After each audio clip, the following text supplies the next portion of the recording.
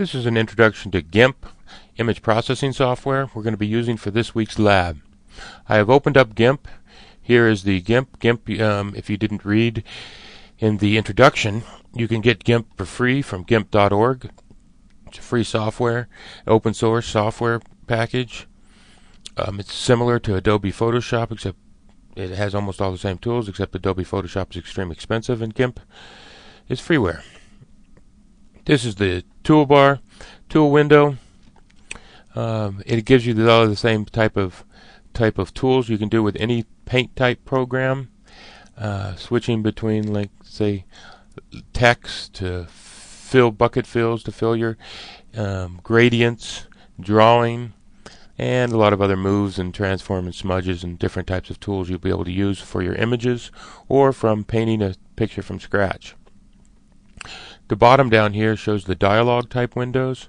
So under this first tool options dialog here, if I select on any of these tools that are up here, such as the alphabet here where I can text editor, now down here at the bottom the dialog switches to being able to edit what type of text I'm putting on my image. Right now I don't have an image open. If I had an image open, there'd be another window over here that would show my image, which I'll do here in a second. But we're going to probably be using text and some animation we're going to be doing in part of the assignment. So when you click on the text, it allows you to change which font you're using, the size you're drawing with, the color you're drawing with, justifications, and all the other type of stuff you can do with most text editors. If I switch over here to the paint bucket, on the paint bucket now I have lots of different types of editing I can do with the dialog for the paint bucket. Here's a gradient. And for drawing, now from the drawing I can scale it to make it bigger or larger. I can change the brush, all these different types of brushes. I can even draw with a green pepper, it looks like there. There's a lot of different types of brushes. And there's actually a lot of other brushes you can download as a plug-in. Draw with some transparency, the mode, jitter, a lot of different types of tools for this dialog. The next dialog that I have on my tabs here, which you might not have, which I'll explain to you how to add if you don't have it there yet, or you might have some others in there by default. The other one I have here is layers. Anytime you want to add or subtract a different tab for your dialog window down here, this little arrow here, if you click on that arrow, you can go to Add Tab. Here's all your choices of different tabs. So if you don't have the Layers tab, you can select this now and it will give you the Layers tab like I have here. Or you can, here's the tools. I'll click on Tools here, Add Tab, Tools, and that gives me, basically if you look, this is all the same stuff that's up here, but it gives me into the dialog windows down here. I don't want this tools because I already have them up here, so what I will do is I will remove the tools dialog. I can do a couple of different things, but the easy way to do it is to just click on it and drag it off, and then it opens up a window on its own. And you can, all these tab dialogs, you can create their own windows if you would like, and then I can just click and close that, and now it's gone. So let's say I want to add a new tab. I want to add all history or a pointer. I'll just add another layers since I'm already using layers. I already have a layer, so now I have two layers tabs. I don't need two layers tabs, of course. So I'll click, drag, close. I got rid of that layer tab. So now I have my tools and my layers. These are the two we're going to use in most of the little projects we're going to do this week. So I'm going to leave these two on here, and I'll open up on the File pull-down menu here, you have a lot of different choices. One is New, so I'm going to create a new image. Create a new image, pulls up the new image dialog box. It gives me a choice of width and size. This is pixels, so by default I'll just use 420 by 300. Now just to make it easy, I'll put it 300 by 300. So you can put in 300 by 300.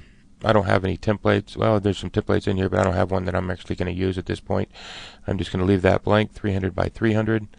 There are advanced options where you can change the color space, background color, created with Gimp by Hunter Lloyd, gives it a image creation. When you're looking at it in Windows, that will pop up. the resolutions. I'm just going to keep all that by default. Hit OK. It creates a RGB window of just a blank 300 by 300 white canvas. Now if I click on, say, Paint Bucket, I can go into the colors. I can say on the RGB values here, that's red, green, blue. I'm going to say I want full red, no blue, no green, which gives me a red color. So if you see here under current, that is red.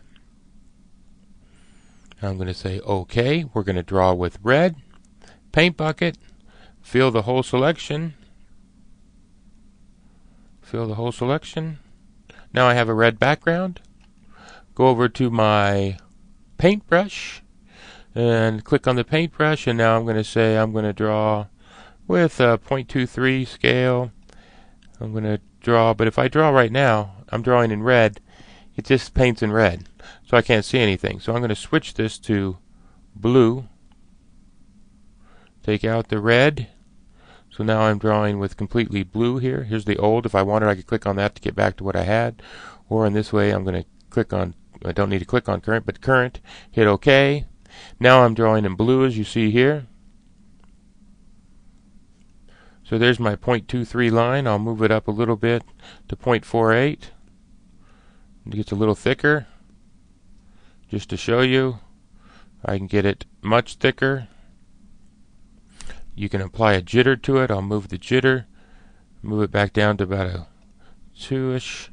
Move the jitter up just so you can see it well. And see, that's what jitter. And there's a lot of other type of fade out.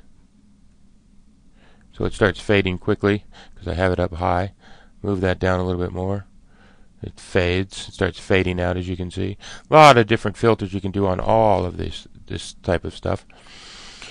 This is all from the Gimp main window. Now that I have an image open, I have all these pull downs also. For instance, in filters, there's animation down here, which we're going to use in one of the assignments you're going to do this week. But I'll just show you another, say, for instance, I'll use a blur, Gaussian blur. I can give it a threshold, so I'm very high right now. I'll move it down to about 30. Click on it. Now I've got it blurred. I've blurred my image. If you don't like it, you can do undo and it would take it out. The other thing now, I've got this, let's say I got this the way I want it now, but I got to add some more stuff to it afterwards. I can go over here to my layers now, click on new layer, transparent. So basically it just puts a sheet of glass over the top of this. So now everything I draw now, I'll change the colors to, say, yellow.